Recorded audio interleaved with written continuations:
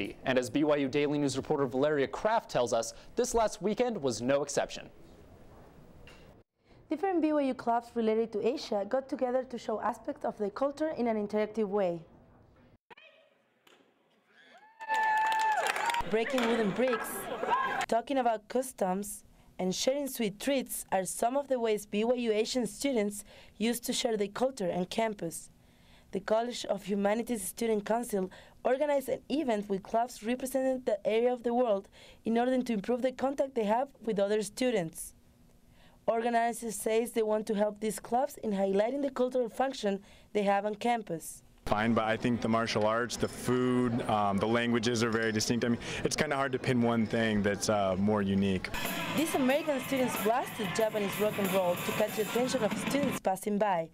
Information booth and martial arts demonstrations helped to engage others into the Asian culture. Learning English helped me broaden my perspectives, and I think them learning about Japanese culture helped them broaden their perspective.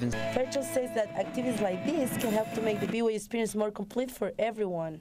The Asian students invite everyone to participate in the different clubs that hold activities every week, and to look for more information in clubs.byu.edu website. The next activity will be February 20th when the Vietnamese club invites everyone to celebrate with them the Vietnamese New Year. Catherine?